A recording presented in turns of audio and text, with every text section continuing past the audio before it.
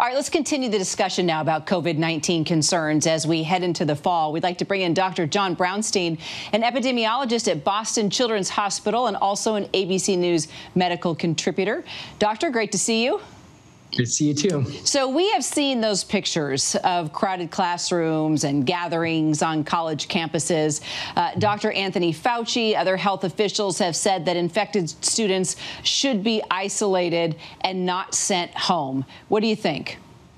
Yeah, I mean, I think the reality is that schools should be open for in-person learning where it's possible, right? If transmission is kept low, if the schools are prepared with proper ventilation and social distancing and mask wearing, clearly everybody has to do their part. So big, large gatherings of students in colleges is going to lead to flare-ups of outbreaks.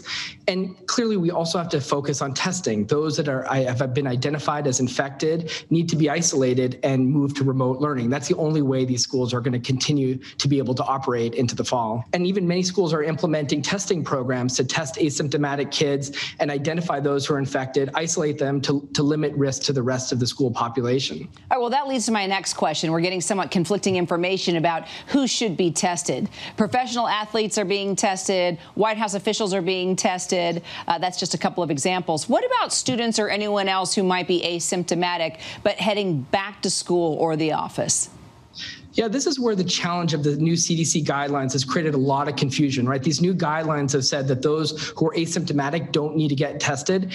And that really flies in the face of what experts have been saying all along. I mean, we say that testing is going to be the backbone to getting out of this pandemic, and being able to test those who are asymptomatic is so critical because you can identify people that potentially are transmitting the virus and don't even realize it. So broad scale testing programs for everyone, not just those in professional sports or the White House, is really the way that we're going to be able to successfully open up schools and offices into the fall. So are you hopeful that we'll see things turn around by the winter? And are there any reasons to be concerned about this potential vaccine? Yeah, I mean, this new CDC guidance is the latest sign of a really accelerating vaccine development pace. And on one hand, it's exciting to see this progress, but it's also quite, ambitious, right? The distribution of millions of vaccines that need to be stored at sub-zero temperatures, provided to high-risk groups. I mean, that's a really tall order. And on top of that, we need to be careful about rushing this vaccine. We need as much data from phase 3 as possible to understand any safety signals. Any issues with this vaccine is going to undermine public trust, and that is something that we can't gain back. So we have to be incredibly careful. That's on top of the challenges of maintaining cold chain and issues of administering multiple doses. I mean, these are some serious logistics challenges that we're going to have to deal with very soon. The World Health Organization has just recommended the use of this low-cost steroid to treat patients with severe COVID-19 cases. What do you think about that? Yeah, so the WHO has published this new guidance for clinicians and healthcare providers on the use of corticosteroids in patients. And this is really exciting. This is an international clinical trial that was published today that shows that cheap, widely available steroids can help with the seriously ill survive COVID-19. And so what's exciting is this is really proving out that steroids can be an important first line of defense. But it's also important to note this is for the severely ill. This is not about treating those with mild illness. So, for those with mild illness, we're still in search of the right types of treatments. Got it. Well, Dr. Brownstein, finally, there's been debate about this CDC report finding that 94% of people who have died from COVID actually had an underlying condition. Is that a bit misleading, do you think? Put it into perspective for us. How many Americans have these kind of underlying conditions? And if we think we are healthy, should we be less concerned about getting infected?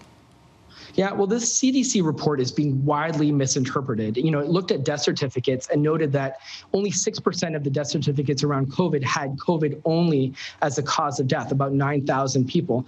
But that's really being misinterpreted in two ways. One, that's saying that only 6% of the people that were identified as COVID were involved in death due to COVID. And number two, that those had pre-existing conditions, so that those that don't have pre-existing conditions aren't at risk. And both of these interpretations are not correct. First of all, it's very unlikely to see a death certificate with without more than one cause of death. all death certificates have generally multiple causes, so it's rare to see just a single cause. And number two, we know that the underlying conditions are really such a driver of high risk outcomes around COVID. But let's remember, 45% of Americans have underlying conditions, and many people don't even realize they have underlying conditions. So to put the risk onto just very small numbers of people makes no sense. We all have to remain vigilant and really be concerned about our own risk and the risk of those around us when it comes to COVID-19. Dr. Brownstein, thanks so much for your insights tonight. Thank you. Hi, everyone. George Stephanopoulos here. Thanks for checking out the ABC News YouTube channel. If you'd like to get more videos, show highlights, and watch live event coverage, click on the right over here to subscribe to our channel. And don't forget to download the ABC News app for breaking news alerts. Thanks for watching.